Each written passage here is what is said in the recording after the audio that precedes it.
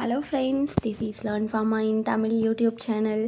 இதில் நாங்கள் pharmacy syllabus சம்மந்தப்பட்ட எல்லாமே நடத்துகிறோம்.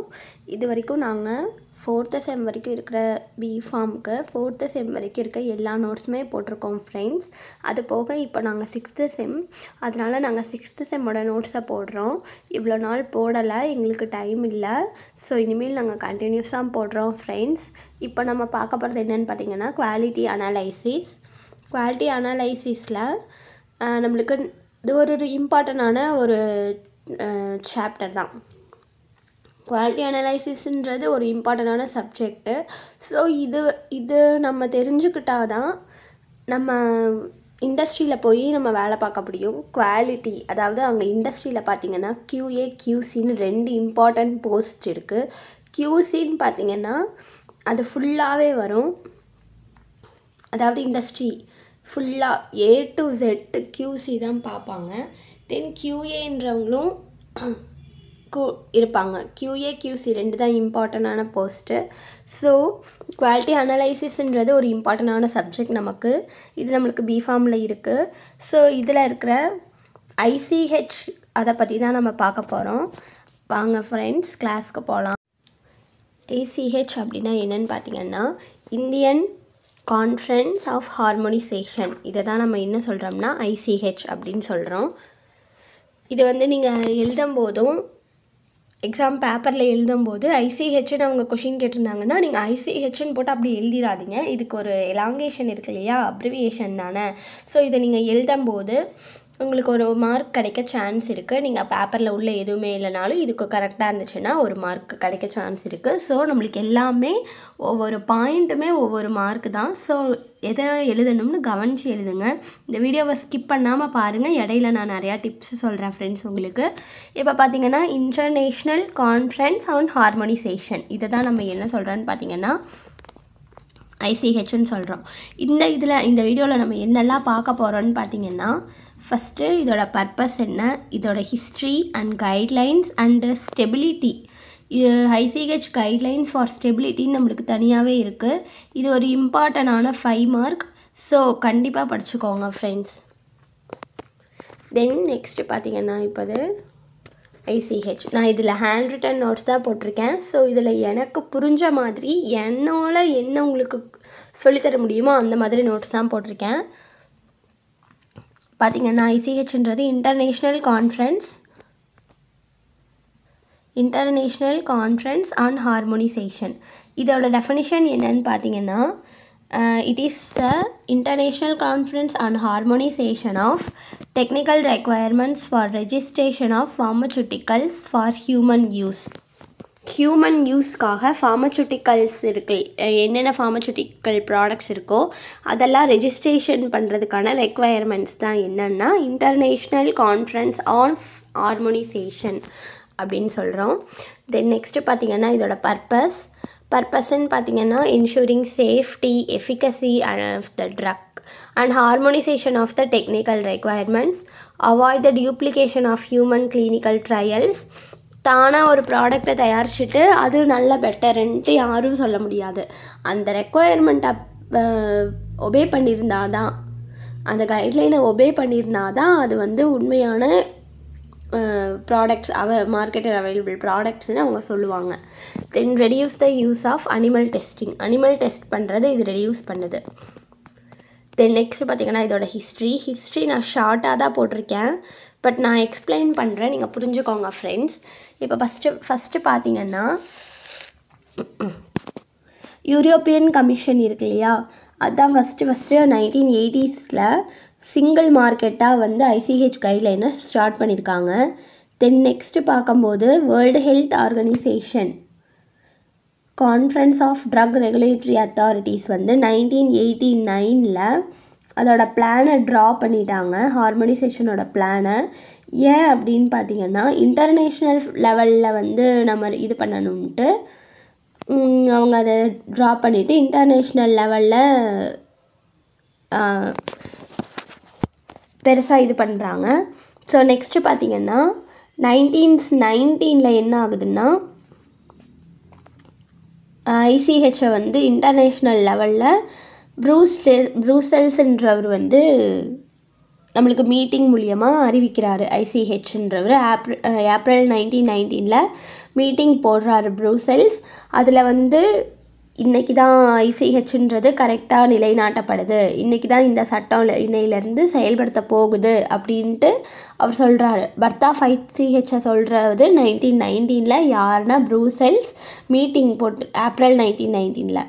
And representative of industries, agencies அதெல்லாம் சொல்கிறாரு. பிளானு கான்ஃபரன்ஸு எல்லாமே ஐசிஹெச்னா இப்படி தான் இருக்கணும், இந்த ரெகுலேஷன், இந்த ரூல்ஸு, இந்த கட்டுப்பாடுகள் அதெல்லாம் சொல்லிகிட்ருக்காரு. தென் நெக்ஸ்ட்டு பார்த்திங்கன்னா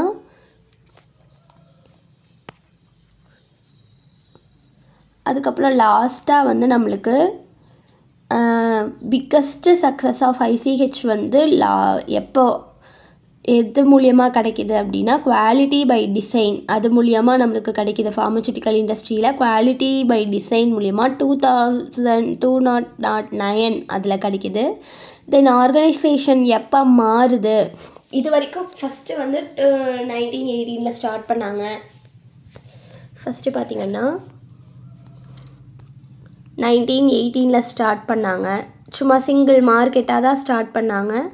தென் நெக்ஸ்ட்டு பார்க்கும்போது பார்த்திங்கன்னா 1989 ஒரு சும்மா வேர்ல்டு ஹெல்த் ஆர்கனைசேஷன் கான்ஃபரன்ஸ் மூலியமாக ஓரளவுக்கு பிளானை வந்து ட்ராப் பண்ணிட்டாங்க, சிங்கிள் மார்க்கெட்டாக இருந்ததை.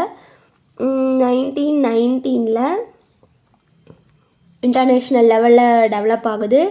தென் நெக்ஸ்ட்டு பார்த்திங்கன்னா 2009 பார்த்திங்கன்னா இது ஓரளவுக்கு வெல் டெவலப்டு QBD மூலியமாக நம்மளுக்கு வெல் டெவலப்டாக கொடுக்குது. தென் நெக்ஸ்ட்டு பார்த்திங்கன்னா இது நல்லா வளர்ந்துருச்சு. 2019 QBD மூலியமாக ஐசிஹெச்னா இப்படி தான் அப்படின்ட்டு ஒரு நல்ல டெவலப்மெண்ட்டு. இதுக்கப்புறம் என்ன ஆகுதுன்னு பார்த்திங்கன்னா இது வரைக்கும் இருந்தது ஒரே ஒரு இது தான், ஒரே ஒரு ஹெட்டு, ஒரே ஒரு ஆஃபீஸ் அந்த மாதிரி. இதுக்கடுத்து நிறைய பிரான்ச்சஸாக பிரியுறாங்க. QBDன்றது ஐசிஹெச்ன்றது நிறைய பிரான்ச்சஸாக பிரியுது. இப்போ QBDன்ற ஒரே ஒரு இதுதான் இருந்துச்சு, அடுத்த நெக்ஸ்ட்டு நிறையா பிரான்ச் வருது. அப்போது அது எப்போ நடக்குதுன்னு பார்த்திங்கன்னா 2015 நடக்குது. 16 மெம்பர்ஸ் இருக்காங்க. அண்ட் நெக்ஸ்ட்டு பார்த்திங்கன்னா 32 அப்சர்வர்ஸ் இருக்காங்க இதை கவனிச்சுக்கிறதுக்கு. ஸோ இப்படி இயர்ஸ் எகோவில் நம்மளுக்கு இந்த மாதிரி சேஞ்சஸ் நடந்துருச்சு. நெக்ஸ்ட்டு பார்த்திங்கன்னா இதில் ஃபவுண்டிங் மெம்பர்ஷிப் இருக்கணும் இல்லையா, அதனால் அந்த மெம்பர்ஸ்லாம் பார்த்திங்கன்னா எந்தெந்த கண்ட்ரீஸ் இதுக்கு வந்து ஒபே பண்ணும், எந்தெந்த கண்ட்ரீஸ் இதுக்கு ஹெட் ஆகும் அப்படின்னு பார்த்திங்கன்னா இது இன்டர்நேஷ்னல் லெவல். ஸோ எந்தெந்த கண்ட்ரீஸில் இந்த ஐசிஹெச்சை வந்து இது அப்ரூவ் பண்ணலாம் அப்படின்னு பார்த்திங்கன்னா யூஎஸ்ஸு, ஜப்பான், யூரோப்பியன் இதெல்லாம் சொல்கிறாங்க. தென் நெக்ஸ்ட்டு பார்த்திங்கன்னா ரெகுலேட்டரி ரெப்ரசன்டேட்டிவ் இருக்காங்க, இண்டஸ்ட்ரியல் ரெப்ரசன்டேட்டிவ் இருக்காங்க. அதுக்கு ஒவ்வொரு இது. ஃபஸ்ட்டு பார்த்திங்கன்னா ஈசினா ஒன்றும் இல்லை, யூரோப்பியன் கமிஷன். EMAன்னு பார்த்திங்கன்னா European medicine agencies. And USFDA already நம்ம கேள்விப்பட்டதான், United states food and drug administration. MHLWன்னு பார்த்திங்கன்னா Japan ministry of health and labour welfare.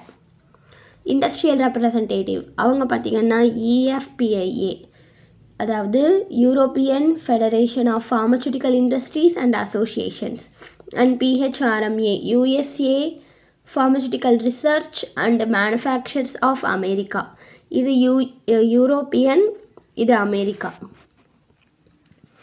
இது வந்து ஃபவுண்டர்ஸு, ரெகுலேட்டரி ரெப்ரசன்டேட்டிவ்ஸு, இண்டஸ்ட்ரியல் ரெப்ரசன்டேட்டிவ்ஸ் இவங்கெல்லாம் இங்கே. அதுக்கடுத்து இதோட ஹிஸ்ட்ரி ஒரு இதாக முடிஞ்சிடுச்சு. அதுக்கடுத்து கைட்லைன்ஸ் எதுக்கான கைட்லைன்ஸ் நம்மளுக்கு முக்கியம் அப்படின்னு பார்த்திங்கன்னா குவாலிட்டிக்கு, சேஃப்டி, எஃபிகசி அண்ட் மல்டிடிசிப்ளினரிக்கு ரொம்ப ரொம்ப முக்கியமாக இருக்குது. ஃபஸ்ட்டு பார்த்திங்கன்னா குவாலிட்டினா இம்ப்யூரிட்டி டெஸ்டிங் பண்ணணும், stability studies, flexible approach. And சேஃப்டின்னு பார்த்திங்கன்னா ஜீனோ டாக்ஸிசிட்டி, கார்சினோஜெனிசிட்டி, ரிப்ரோடாக்சிசிட்டி, சேஃப்டி முதல்ல நம்மளுக்கு முக்கியம். அதோட டெஸ்டஸ்லாம் பண்ணணும். தென் எஃபிகசின்னு பார்த்தீங்கன்னா டிசைனிங், கண்டக்டிங், சேஃப்டி, ரிப்போர்ட்டிங் த கிளினிக்கல் ட்ரையல்ஸ். மல்டி டிசிப்ளினரின்னு பார்க்கும்போது details of metro and CID. இதோட பியூரிட்டியில் நம்ம ரொம்ப செக் பண்ணணும். ஸோ இதுதான் ரொம்ப ரொம்ப ஹெல்ப்ஃபுல்லாக இருக்கும். இதுதான் ஸ்டெபிலிட்டி மெயின்டைன் பண்ணணும், குவாலிட்டியை மெயின்டைன் பண்ணணும். நம்ம தயாரிக்கிற ப்ராடக்ட்ஸ் எல்லாமே ஹியூமன் பாடிக்கு ஏற்றதாக இருக்கணும். எந்த விதமான டாக்ஸிக்கும் ப்ரொடியூஸ் பண்ணாமல் இருக்கணும். அதே சமயம் நம்ம ஸ்டோரேஜ் பண்ணி வைக்கிற சமயத்தில் அது எந்த விதமான டிக்ரேடும் ஆகாமல் இருக்கணும். ஸோ அதுக்காக எல்லா டெஸ்ட்டும் பண்ணுறோம். அதுக்கான கைட்லைன்ஸ் ஃபுல்லாமே ஐசிஹெச் வச்சுருக்கு. ICH guidelines. அதுக்கப்புறம் நெக்ஸ்ட்டு பார்க்கும்போது ஐசிஹெச் கைட்லைன் ஸ்டெபிலிட்டிக்கு மட்டும் தனியாக, அதான் நம்மளுக்கு 5 மார்க்கு. இது பார்த்திங்கன்னா சும்மா நம்மளுக்கு ஈஸியாக தான் இருக்கும். ஃபஸ்ட்டு இது என்ன அப்படின்னு பார்த்தீங்கன்னா, what information must be provided at the time of applying to register a new drug molecule. ஒரு நியூ ட்ரக் மாலிகூல் நீங்கள் கண்டுபிடிச்சிட்டிங்க, அதை ரிஜிஸ்டர் பண்ணணும். எங்கெங்கன்னு பார்த்தீங்கன்னா, அங்கே நம்ம சொல்லியிருந்தோம் இல்லையா, 3 countries, European, Japan and USA. இந்த 3 கண்ட்ரீஸில் நீங்கள் அப்ளை பண்ணும்போது என்ன இன்ஃபர்மேஷன் நீங்கள் அவங்களுக்கு கொடுக்கணுன்றத இந்த கைட்லைன் சொல்லுது. அண்ட் நெக்ஸ்ட்டு இது எப்போ ஃபஸ்ட்டு வந்துச்சுன்னா 1993ல் அப்டேட் பண்ணி 2003ல் வந்துச்சு. அப்போ இருந்து இது என்ன சொல்கிறாங்கன்னா Q1AR2ன்னு சொல்கிறாங்க. இங்கே கீழே இருக்குது பாருங்கள். இது இந்த கைட்லைனை இது ஹார்மனைஸ் பண்ணியிருக்குன்னு பார்த்தீங்கன்னா யூஎஸ்ஏ, யூரோப்பியன் அண்ட் ஜப்பான். இந்த நாட்டில் நீங்கள் ஸ்டெபிலிட்டி டெஸ்ட்டு பண்ணி அப்ரூவல் வாங்கியிருந்தீங்கன்னா ஒரு ப்ராடக்ட்டுக்கு, வேறு எந்த நாட்டுக்கு நீங்கள் அந்த ப்ராடக்டை சேல் பண்ணாலும் அங்கே போய் தனியாக ஸ்டெபிலிட்டி டெஸ்ட் பண்ண வேண்டிய அவசியம் இல்லை. ஓகேங்களா? அதுக்கடுத்து ட்ரக் ஸ்டெபிலிட்டின்றது எதுக்கு ரொம்ப இம்பார்ட்டன்ட்னா அட்மினிஸ்ட்ரேஷன் ஆஃப் த பேஷண்ட்டுக்கு ரொம்ப இம்பார்ட்டன்ட். ஸோ அன்ஸ்டேபிளாக இருந்துச்சுன்னா அது டாக்ஸிக்கை ப்ரொடியூஸ் பண்ணும், கடைசியில் டெத்தே வந்துடும். ஸோ ஸ்டெபிலிட்டி டெஸ்ட்டுன்னு பார்த்தீங்கன்னா எதுக்கெல்லாம் பண்ணணும்? Formulation பேராமீட்டர்ஸ்க்கு, எக்ஸிபியன்ஸ்க்கு, container closer சிஸ்டம்ஸ்க்கு and next இந்த மாதிரி நிறையா ப்ராடக்ட்ஸ்க்கு நம்ம ஸ்டெபிலிட்டி டெஸ்ட் பண்ண வேண்டியது இருக்குது. டைப்ஸ் ஆஃப் ஸ்டெபிலிட்டி டெஸ்டிங்னு பார்த்திங்கன்னா 4 டைப் இருக்குது. Real time testing and retain sample stability testing, அக்ஸலரேட்டட் cyclic temperature. First real time stability டெஸ்டிங்னா டைம்னு அதிலே சொல்லிட்டாங்க.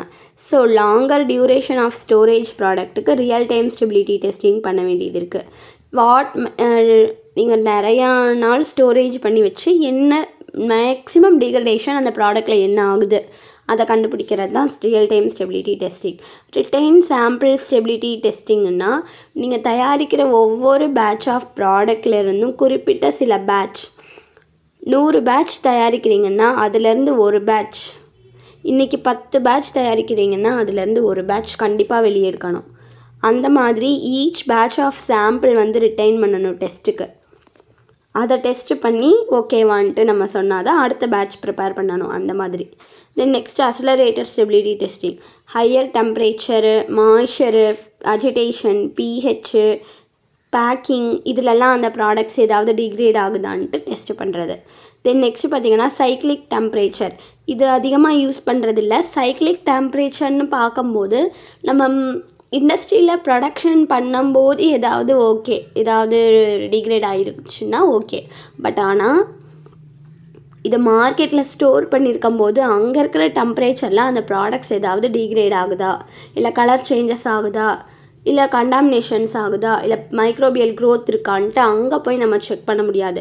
ஸோ அதனால் இது நான் ரொட்டீனாக யூஸ் பண்ணுறதில்ல. அங்கே இருக்கிற டெம்பரேச்சர் கண்டிஷனை டெஸ்ட் பண்ணுறது தான் நம்ம சைக்ளிக் டெம்பரேச்சர் ஸ்ட்ரெஸ் டெஸ்டிங்னு சொல்கிறாங்க. பழைய காலத்தில் யூஸ் பண்ணியிருப்பாங்களா என்னன்னு தெரியல, பட் இப்போத்துக்கு இது இல்லை. தென் நெக்ஸ்ட் பார்த்திங்கன்னா ஸ்டெபிலிட்டி டெஸ்டிங் ப்ரோட்டோகால். எதுக்கெல்லாம் ஸ்டெபிலிட்டி பார்க்கணும் அப்படின்னு பார்த்திங்கன்னா, first batch selection, how many batch select பண்ணியிருக்கீங்க. கண்டெய்னர் க்ளோஸருக்கு ப்ராடக்டை கண்டெய்னரில் போட்டதுக்கப்புறம் டிஃப்ரெண்ட் பொசிஷனில் வச்சு டெஸ்ட் பண்ணணும். And frequency of drawing, sample analysis, overall sampling plan, ஸ்டோரேஜில் parameters ஃபுல்லாமே. Next over view of ICH stability testing. Overview என்ன அது ஒன்றும் இல்லை. ஸ்ட்ரெஸ் டெஸ்டிங் பார்க்கணும், ஃபோட்டோ ஸ்டெபிலிட்டி லைட் டெஸ்டிங் பார்க்கணும், batch selection each batch select பண்ணி இது பண்ணணும், அண்ட் டெஸ்டிங் ஆஃப் கண்டெய்னர்ஸு 3 டைம்ஸாவது பண்ணியிருக்கணும். 3 மாதத்துக்கு ஒரு டைம், 6 மாதத்துக்கு ஒரு டைம், ஆனுவலி ஒரு டைம். அடுத்து ஸ்டோரேஜ் கண்டிஷனில் இதை தான் சொல்லியிருக்காங்க. இது ஈஸியான டாபிக் தான். ஃபஸ்ட்டு ஐசிஹெச்னா என்னன்னு எழுதுங்க, அதோட ஹிஸ்ட்ரி எழுதுங்க, அதோட பர்பஸ் எழுதுங்க. நெக்ஸ்ட்டு பார்த்தீங்கன்னா ஐசிஹெச் ஸ்டெபிலிட்டி தான் நான் உங்களுக்கு சொல்லியிருக்கேன், எடுத்த விட்டு அது சொல்லிட்டேன்.